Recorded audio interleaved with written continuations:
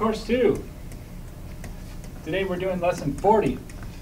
Lesson 40 is we're going to do a couple different things. We're going to talk about the sum of the angle measures of a triangle and angle pairs. I can't talk apparently.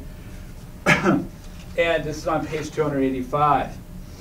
So what we're going to do is, first off, let's recognize that a triangle, when we did area of a triangle, we learned that a triangle, the area of a triangle is half the area of the rectangle or square that makes it up. Well, if a rectangle square has 360 degrees, four angles that equal 360 degrees, or a parallelogram as well, a triangle equals exactly half of that, and half of 360 is 180 degrees. So the sum of all the angles in a triangle are 180 degrees. Knowing that information, just that little bit of information, we can do some stuff. So let's draw a right triangle. So draw a right triangle in your notebooks, and let's label that right triangle ABC. Notice that we already know what angle C is, because it's a right triangle. Angle C is 90 degrees.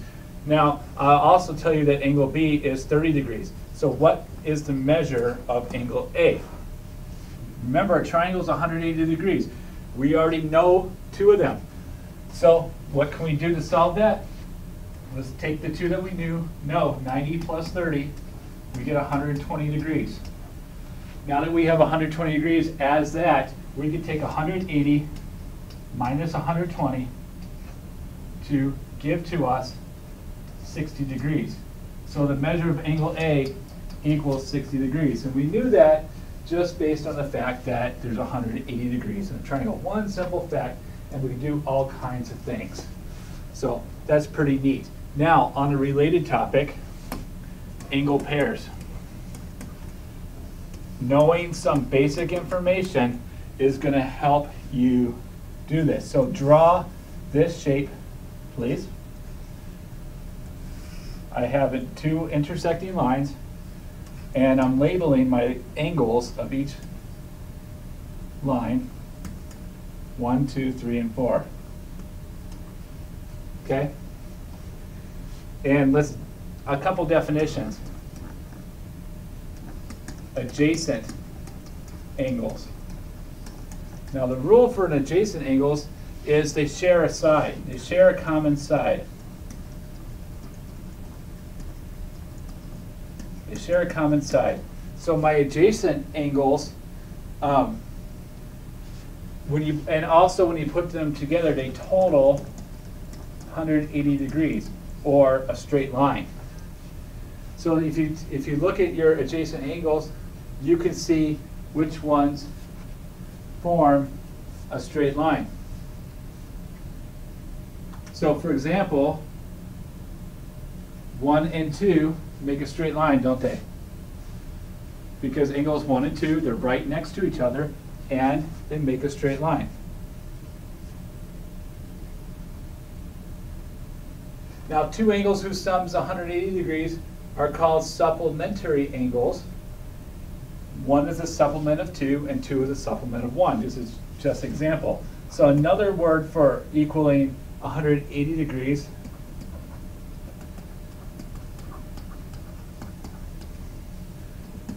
(180 degrees).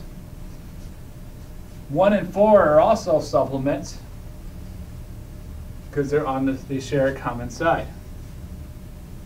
I mean, they share a common side, but they equal 180 degrees. If we know that 1 is 60, then we can also figure out that 2 is 120 because they're supplementary. 120 plus 60 is 180. Okay, so let's look at all our supplementary angles.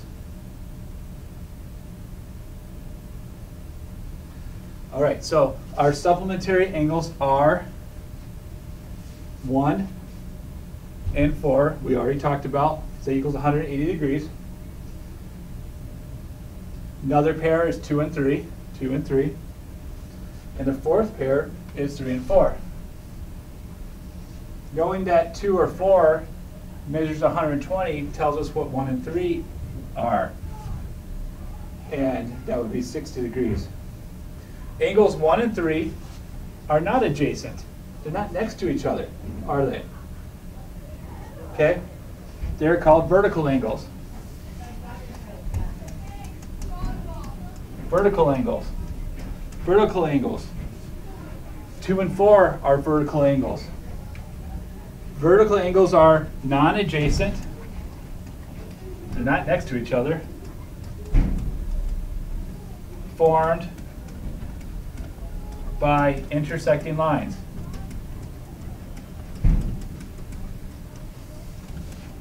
And the cool thing about vertical angles is they equal each other. Okay, so 2 and 4 are equal, 1 and 3 are equal. Keep that in mind. Now the last thing we need to talk about is complementary angles. They complement each other. It's like saying, they'd say nice things to each other. Nice to get a compliment, and these angles love to give compliments. Okay, complementary angles, because their sum equals 90 degrees. Okay. Okay. Supplement 180, complement 90. Keep that in mind. So here's a triangle.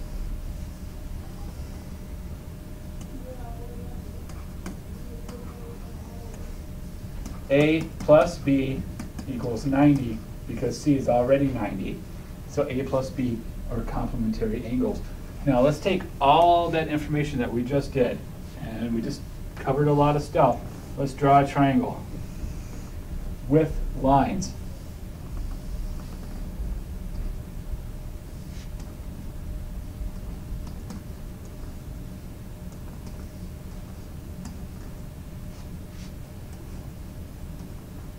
And we're going to put everything we did together. We can figure out x very easily. We can figure out x because it's the inside of a triangle. So that's going to be 90 and 50 equals 140. 180 minus 140 equals 40. So x equals 40. Which also means that z equals 40. Why does z equal 40? Because they are vertical angles and they equal each other. That means I know what y is as well, because y is a supplement of either x or z. That's a very obtuse angle. 180 minus 40 is 140, so I know that y is 140 degrees. And all I did was use the information right there, knowing the terms. So guess what? You will have a quiz on this tomorrow. I will ask you to tell me what a supplementary angle is, what a complementary angle is, what an adjacent angle is, what a vertical angle is. So if you're not watching this, obviously you didn't hear it, you didn't know that you had a quiz and you fail. So, ha ha ha. Make sure you're looking at it. What a brilliant idea I just hit on. All right, let's take that information that we've just learned. Let's put some more stuff together.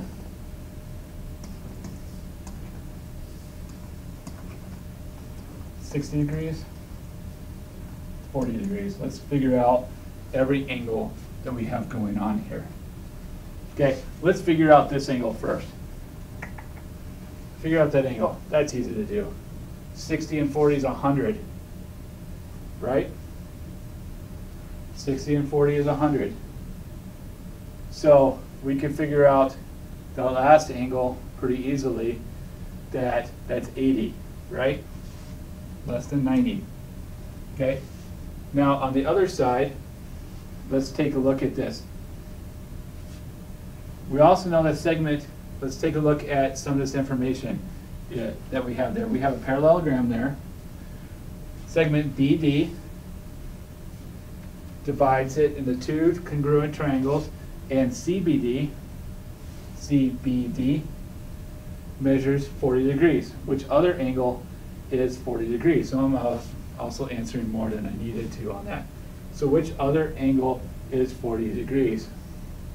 Okay, so what we would do is a segment that passes through a polygon to connect two vertices is a diagonal. The diagonal through a polygon divides it into triangles, two congruent triangles. BD is diagonal, that's what we were told. rotating one of the triangles 180 degrees, a half turn, positions the triangle in the same orientation as the other triangle. So we can turn the triangle so that they are in the same position. Now, if we were to do that, we could determine where the angles would be. So if I were to reposition this triangle here, so it's turned to line up, then B is going to rotate all the way out to here, and that would tell us that which angle measures the same. That's going to mean that D is going to rotate all the way out to here. A is going to rotate out to C. That means angle ADB measures 40 degrees. Okay? That you can also start looking at that C and A measure 60 degrees. That 40 and 80, that this one's 80 and this one's 40. So they both equal each other because they are vertical angles. And then you can really start breaking it down. Okay? So that's it. Remember, quiz tomorrow. Supplementary, complementary, adjacent, vertical. How many degrees are in a triangle?